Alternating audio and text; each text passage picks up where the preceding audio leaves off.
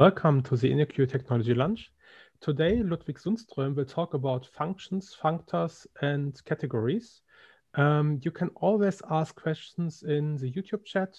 We will have time to answer them after the talk. I hope you will enjoy the talk, and now I give the word to Ludwig. So, hi everyone, and thanks for tuning in. I'm Ludvid Sundström. I'm a consultant with INNOQ for about a year now. But in the not too distant past, I was a university student, and I used to sit in big rooms like this big university library with a lot of people, everyone just doing their own thing. And I did a classical computer science university education. And naturally, there were a lot of mathy problems that need to be solved. You know, the kind that are in the end of every chapter in the textbook, or the one that your professor hands out to you as at the end of each week. And in the beginning of my studies, I started tackling these kind of problems with pen and paper in a classical way. But as I got more and more familiar with programming languages, I started writing little programs to solve these problems, maybe to understand some part of a proof, or to implement some little algorithm from the textbook. And I found that programming in this way was a good companion through my study time, and because it kind of allowed me to explore programming with the help of math, and math with the help of programming. So it was getting the best of both worlds. Fast forward a little bit, a couple of years later, I graduated and I found myself in the industry. So right now I'm in a quite large IT project, and we are using conventional languages like Java and JavaScript. And what I do in my everyday work is pretty far from these mathy problems that I used to spend my time solving in university. And of course, I quickly realized that programming in university is different from programming in the real world. So to say, mainly it's not only about you and the problem anymore, but about a whole group of different stakeholders that all have different visions about the business domain. And getting out into the real world for a university student can be hard. There's a lot of deadlines, a lot of people telling you what to do. And even seasoned programmers often discuss this, our industry, our programming industry that we are working in kind of a mocking way, but often humoristically as well. And one of these discussions is in this classical or infamous blog post, I should say, called Programming Sucks by Peter Hunt Welsh. And if you don't mind, I'll just read a paragraph from this blog post because it helps put this talk into perspective. Every programmer occasionally, when nobody's home, turns off the lights, pours a glass of scotch, puts on some light German electronica, and opens up a file on their computer. It's a different file for every programmer. Sometimes they wrote it, sometimes they found it, and they knew they had to save it. They read over the lines and they weep at their beauty. Then the tears turn bitter as they remember the rest of the files and the inevitable collapse of all that is good and true in this world. This file is good code. It has sensible and consistent names for functions and variables. It is concise. It doesn't do anything obviously stupid. It never had to live in the wild or answer to a sales team. It does exactly one mundane specific thing, and it does it well. It was written by a single person and never touched by another. Every programmer starts out writing a perfect little snowflake like this. Then they're told on Friday you need to have 600 snowflakes written by Tuesday, so they cheat a bit here and there, maybe copy a few snowflakes and try to stick them together, or they have to ask a coworker to work on one who melts it, and then all the programmer snowflakes get dumped together in some inextricable shape, and so on and so forth. This snowflake is going to be kind of the role model for this talk. For for me, my little snowflakes were little programs I used to write in Haskell in university to solve specific math problems. Because really what a program is a solution to a very specific problem. And I used to spend like evenings optimizing, tweaking them like this because I had the time to do so. And a question I want to start with is like, what can we learn from the snowflake? Well, obviously they're good, but what's so good about these snowflakes? And we have seen time and time again, it has been discussed that once you get to the industry, the real world, these kind of nice little programs, they don't seem to scale that well. But this talk is not going to be about industrial programming. It's going to be more about, could they scale in theory? Because if they can scale in theory, then maybe in the future, we could have more scalable snowflakes that we're actually using in production. So in order to ask these kind of broad questions, we need to start with the fundamentals.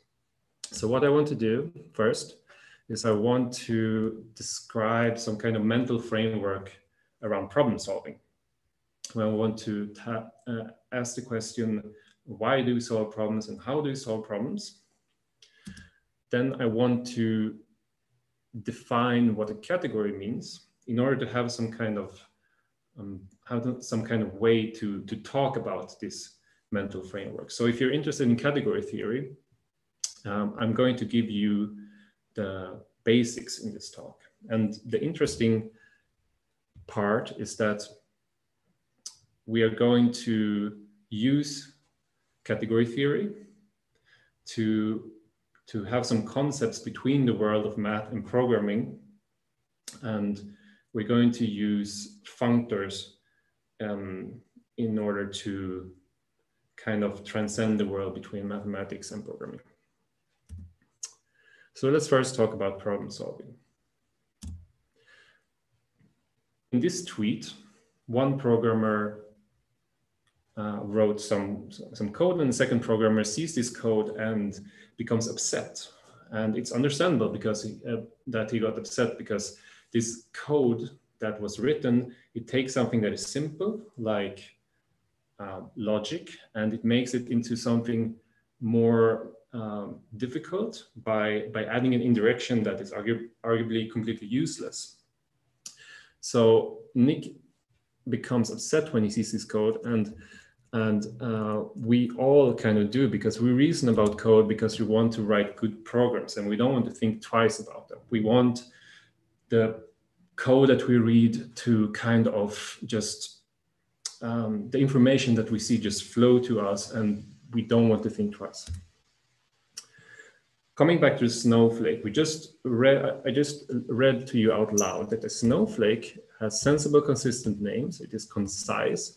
It does exactly what it's supposed to do, and it doesn't do anything stupid. I think these first two bullet points, for me at least, it means that it is code or it is a program that is understandable. And the second 2 points also have something to do with understandability, but they are really this common sense. And the bullet points from the previous slide are often talked about when you're talking about elegant code. So elegant code and understandable code usually has something in common. But to make it a bit more structured, we want to talk about understandable code, like code that is broken up into just big enough chunks for our brain to process. Because as we know, we can only keep a limited amount of things in mind at the same time. And so what we do when we have any kind of non-trivial problem is that we divide it into subproblems. We solve those subproblems independently. Then we recurse, and then we compose everything back together again. This is what we learn like our first day of any kind of computer science related class. And it's what is called divide and conquer. And it's in fact the only way we humans, the only strategy we humans know of when it comes to solving problems at all. In practice, a problem that has been divided can look like this. This is a procedural program. And the problem is read a string from standard input, calculate if its length is even, and then print that to the console. So in this C++ program, what we did in order to solve this problem is we split it up into sub-procedures like getLine, length, modulo, equals, and so on. And then we somehow compose them together again. And that is the solution to the problem. And the point here is that even if you have a procedural program like this that can do side effects and write to global variables and whatnot, it's still a matter of taking the output of some subproblem, passing that into the input of some other subproblem, and then composing them to get back together again. This gets even more clear if we write this program in a language like Haskell, where composition is really in focus. So the same program here, we write as a composition between the functions show, even, and length. And then we use a special interact function to make sure that we can print and print to standard out and read from standard in. And if we add some type annotations for our helper functions here, we can see the structure even more clear. We can see the data flowing through our application. First it's a string, then it becomes an int, then it becomes a bool, and then it becomes a string again. So we can see the structure, we can see the structure that is defined by how we chose to compose this particular problem. So the point is, it doesn't matter if we call it procedures or functions, they're just another way of describing a smaller problem. And programming is about composing these things. And the choice that you have is how you split and how you compose. And that's how you yield structure. And to study structure, as we've seen, the Haskell program were easier to see the structure than the C program. So it helps us to use functional programming languages, especially strongly typed, where you can also see the types. And so what I really want to take away from this section is that structure is really composition. And if we're in the world of programming, we're talking about program structure is function composition. Now we will see how we can actually study composition. And this is where category theory comes in. So as programmers, we like patterns, right? It doesn't matter if we are object-oriented programmers or functional programmers, we like patterns because we want to take one pattern, we want to see a pattern and we want to apply it in different places so we don't have to write code all the time. This book, Design Patterns, it has maybe 10 or 20 patterns, something like that.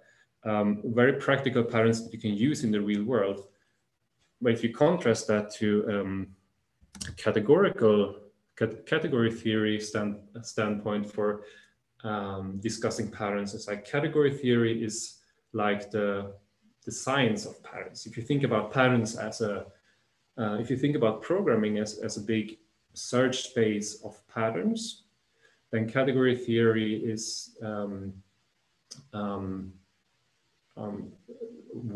lets us discover this search space and talk about patterns in a formal way.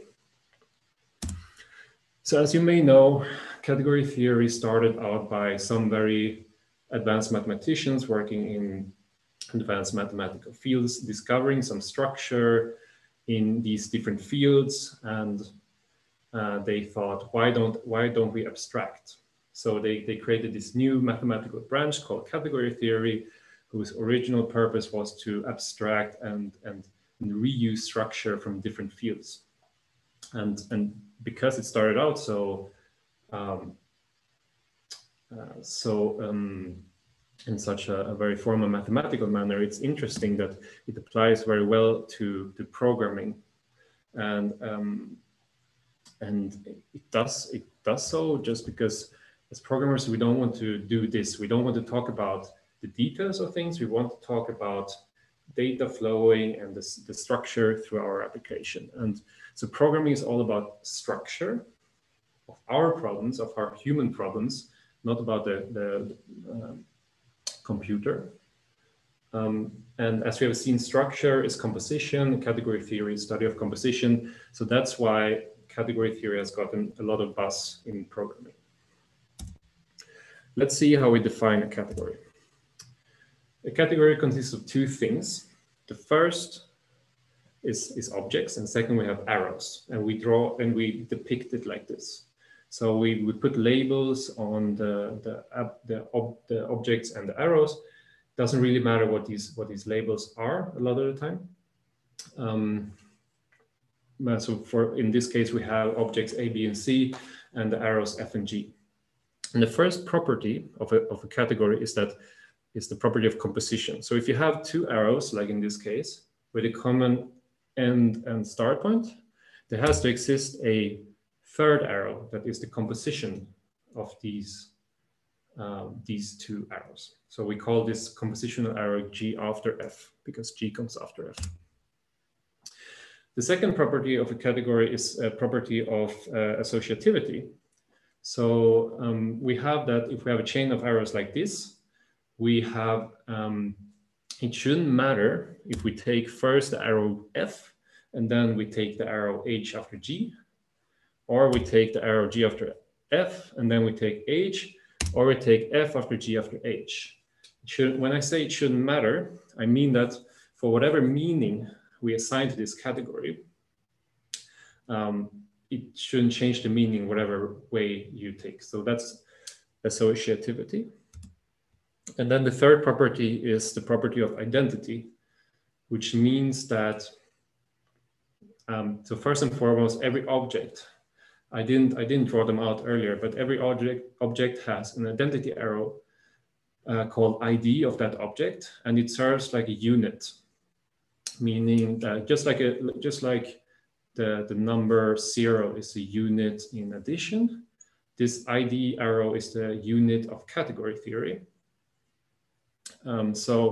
Which it means that if you take any of those arrows and then any other arrow, it has the same meaning as just taking the other arrow. So in this case, ID A composed with F is the same thing as F, and F composed with ID B is the same thing as F as well. And that's it. Yes. So, and then you're asking, like, what can I even do with this? How does this make sense?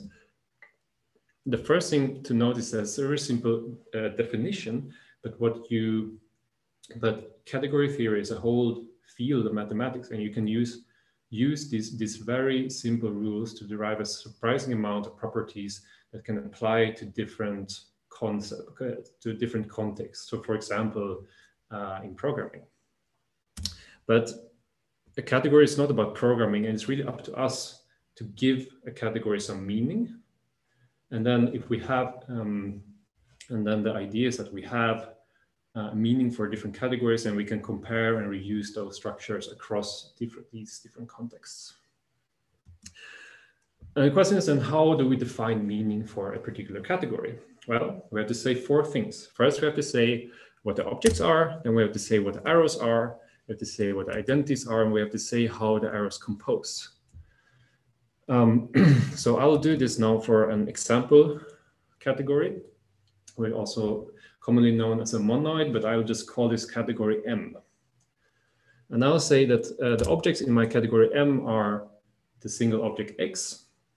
The arrows are the natural numbers, meaning I have in this category an infinite amount of arrows labeled from 0 to infinity, just returning to the same object. I say that the identity arrow is the arrow named 0. And I say that composition means plus. And now I have given this some meaning. Let's see if the category, if the properties of the category checks out with the property of how we usually talk about addition of natural numbers. So composition. For any two arrows that you travel in this category, there should be a composite arrow n plus m that does the same thing. And trivially, this is true because we always return to the same object. Identity, any arrow,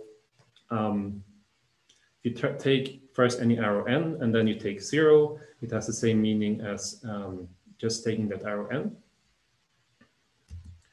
And associativity, it doesn't matter if you first travel I plus j, if you first travel arrows I and then j and then k, or if you travel I and then j and then k, it has to say it trivially all these properties check out. So that's how you can define some meaning to a category and how you can check if that checks out. But and the point here really is that the composition defines the logic of this category. And this should be true even if you have more complex categories that have more than only one object. It still might not be clear why this is even useful. So let's go into a bit more familiar ground for many, probably. So let's talk about our category, the programmers category. This category is called the category of types and functions, and we define it like this. We say that the objects in this category are types, so like string, int, whatever types you have in your programming language.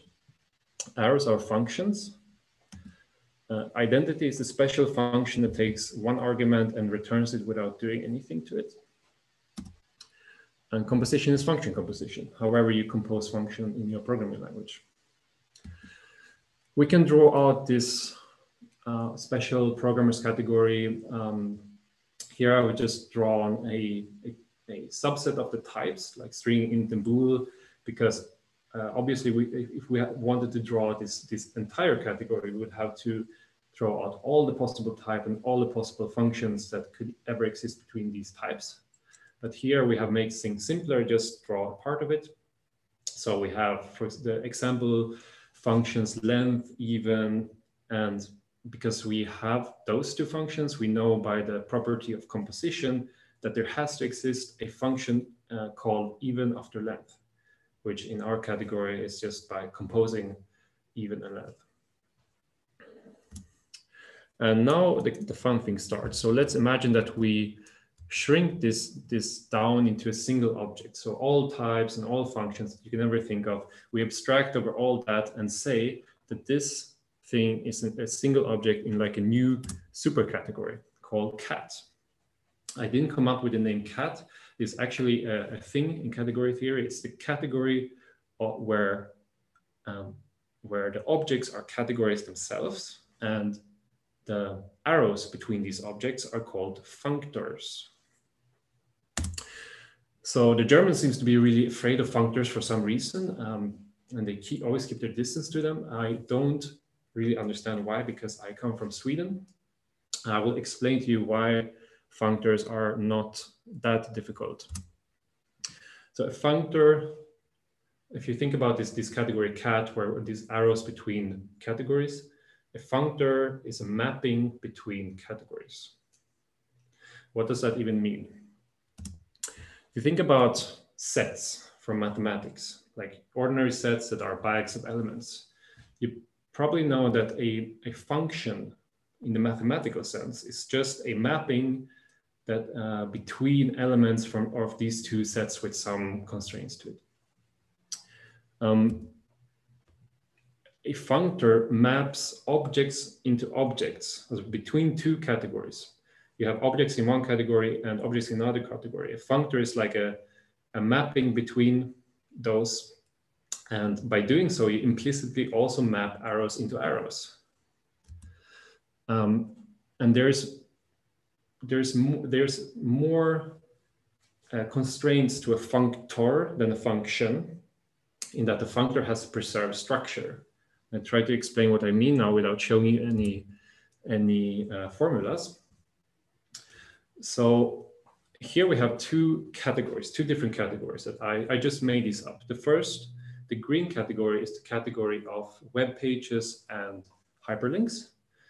And the second category is a category where objects are servers and the arrows are some kind of connections between the servers. One possible way of defining a functor that maps these two categories together would be like this. So the red arrows now represent a functor. And some kind of meaning here would be that server A hosts all the .com domain and server B hosts all .de domain. And you can see that there is an arrow between foo and bar in the green category. So there should also be an arrow between the object that it mapped, these two objects were mapped into in the second category. And we can see that that checks out. And we can take another arrow, we can check, we can see that it's possible to take a link to go from bar.com to bas.de, and there should be a corresponding arrow in the second category, which would mean that maybe you have to switch server or something. And also, if you take any composition of any two arrows in the source category, then there should also be possible to compose those arrows in the target category. So this is a valid functor because it doesn't break the structure of composition in our original category. This, on the other hand, is an invalid functor because it tears up the structure in that it maps bas into A and bar into B, and there is no arrow between, there's no corresponding arrow in the target category for this. So this is an invalid functor. Now let's introduce endofunctors. So if you remember CAT, this category of where objects themselves are categories and arrows are functors, there's nothing that says that we cannot have an arrow that goes back to the same object. So we say that this top right object here is the category of types and functions. Then we can have an endofunctor that is an arrow looping back to the same thing. So what this really means is that arrows between the same objects in CAT is an endofunctor, and this is the only kind of function we actually use in programming. In programming, we don't care about other categories than the category of types and functions. The only thing we do is we map this category of type and function onto itself. In order, so what we can say is we map different parts of this category onto itself. Can look like this. So we have on the bottom, we have some types like string, int, and bool. And in programming, when we think about mapping, we usually think about mapping over some type. So, and this is actually what we would do also in a categorical sense. When we define the function map over something, we would there would be a functor mapping some structure, some in the bottom, some structure in the bottom into some similar structure in another part of the category. So you have the part that deals with lists, and you have the part that deals with only plain types, and this mapping would somehow correspond to the functor. And let's make this a little bit more abstract. The functor is a mapping between categories, but in programming we usually use it to lift simple types into more richer types, because simple types often have simple types, and their functions often have similar structure when you like increase the complexity of a type, like int to list of int. And the functor does this by preserving the structure. So if you have like a program, like a little snowflake that you have composed with pure functions, you don't have to worry that the functor will mess up your composition. And this is really the important part. So let's see how we can describe a functor. So in Haskell and many other programming languages, we have higher order types, it's called. So, which means that we can have a function as an input to another function. So what we can do is to to describe this mapping of taking this arrow and turning it into this arrow in the other part of the category. What we can do is we define a function called fmap, which takes this particular function as an argument and returns this enriched function in another part of the category as a return type. The interface looks like this in Haskell. So we have the function called fmap, and this is the function. It takes a function from any type A to B as an input, and it returns a function of some type f of A to f of B. And the f here is described by the function functor. It is type constructor, and it says, give me an A, give me a B. I will give you some f of A, f of B, which is another type. So a functor represents different parts of different categories.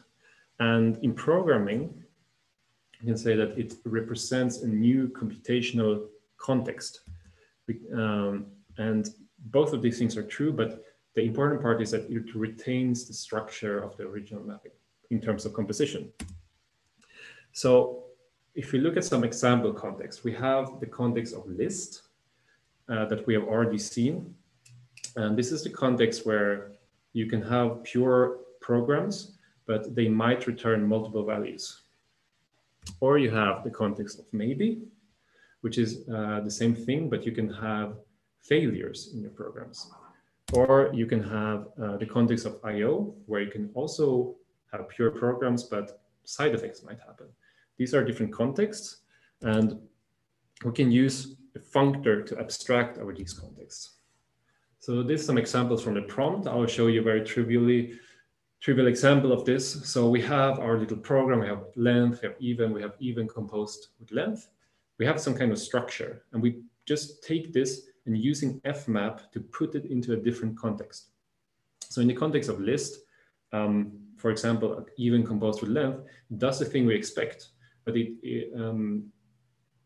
does it in the context that it is applied to.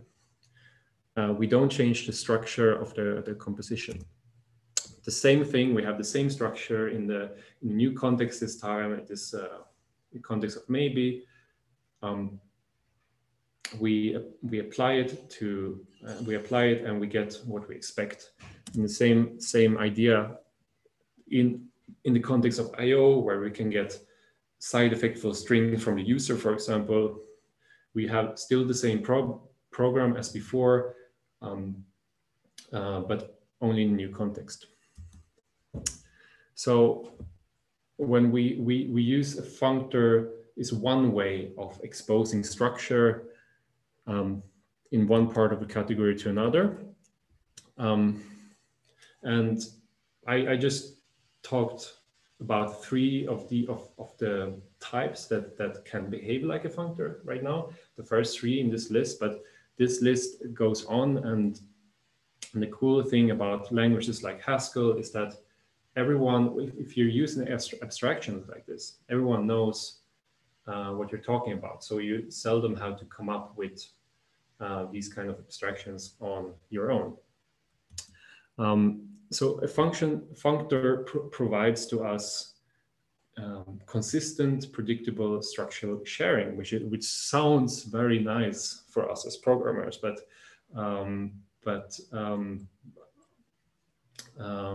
it's seldom that we have some kind of consistent way of applying that. We have instant context switching.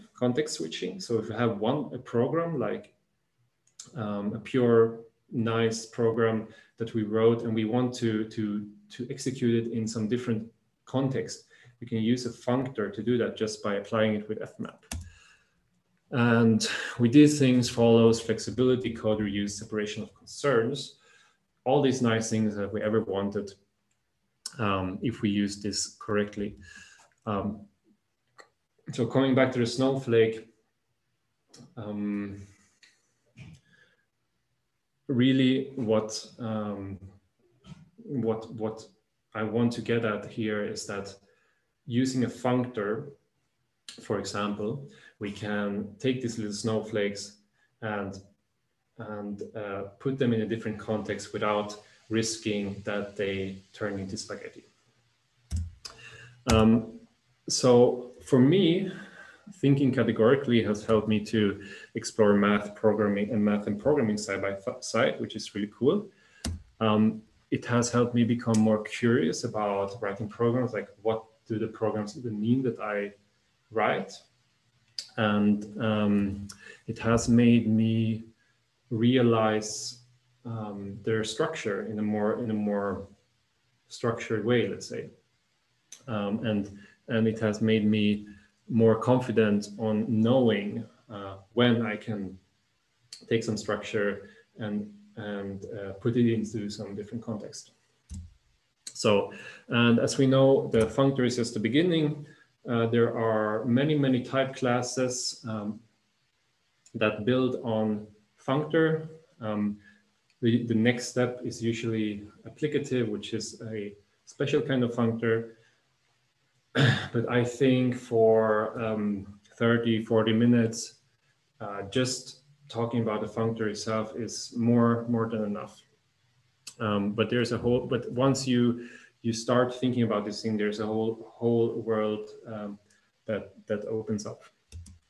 So in summary, fundamentally, as humans, the only way we can solve problems is by splitting, solving, and composing recursively. And it's this choice that we have, it's like the only choice we have. When do we split and when do we compose? And we use functional programming because it makes this essential, this very fundamental process as explicit as possible. Category theory helps us formally reason about this structure and provides concepts like functor that lets us put perfect little snowflakes into more complicated contexts without having to think twice. So then I'm done, and I will try to answer any questions if there are any. Yes, thank you very much. We already got 2 questions.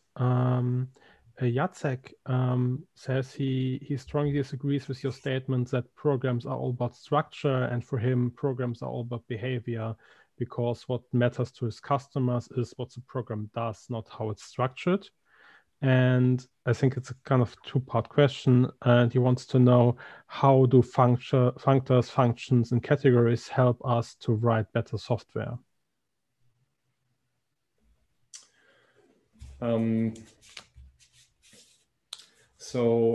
This a common question that you get, and it's kind of hard to answer because it is because it kind of assumes that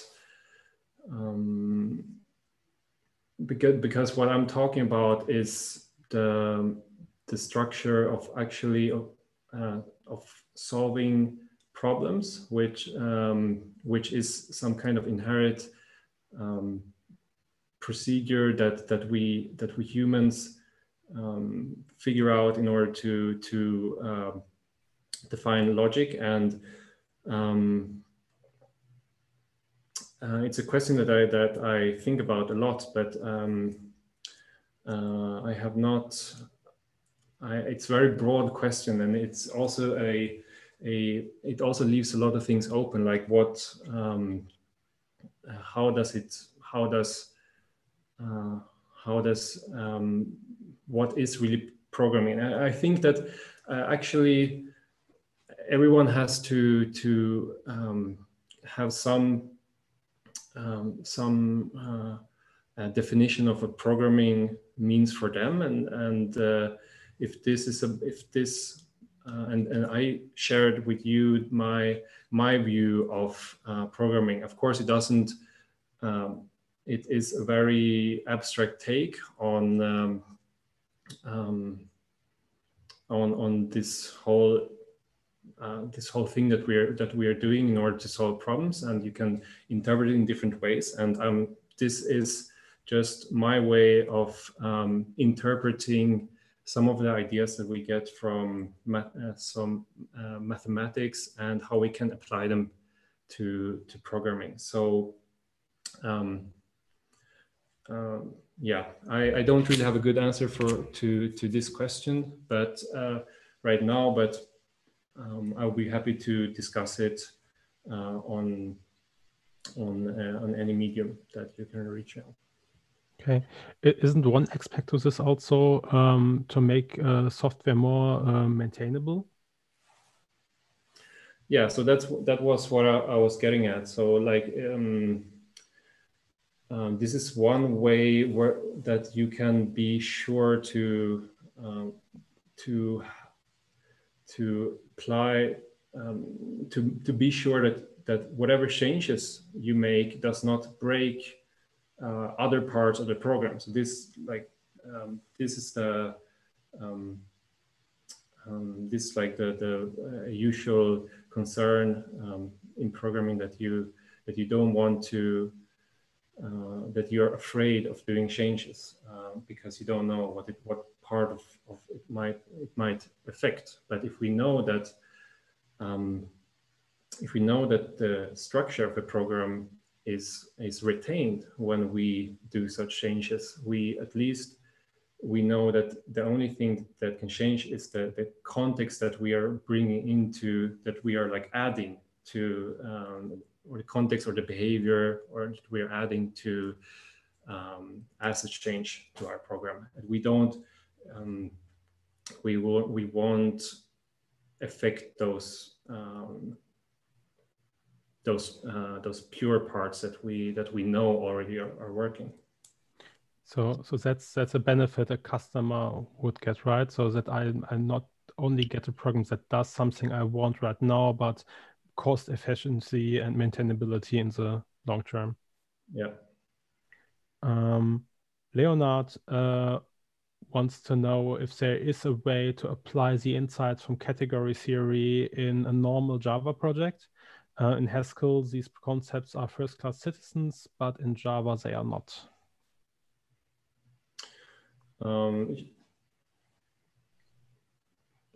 Yeah, I mean, you can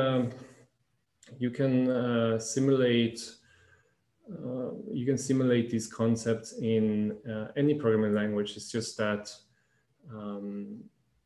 just like if you're using a language like Java, it makes it really difficult because you have to come up with I maybe answer this question different. There's a book called Category Theory for Programmers, and by Bartosz Milewski. And in this book, he talks about category theory side by side with both Haskell and C++.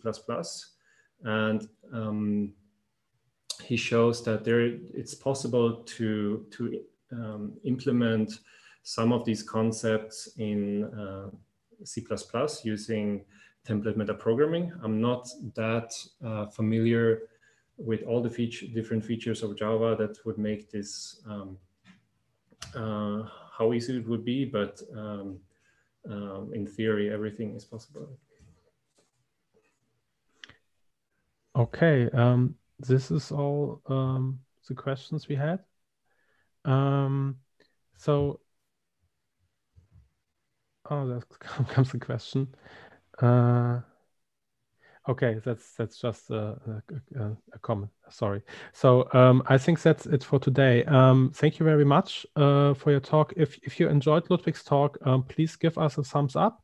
If you want to get notified about future episodes of this podcast, not podcast, about this the streaming format, please subscribe and click the bell to get notified. Most of our episodes are in German. But we always have frequently English episodes as well. So thank you very much and have a good day.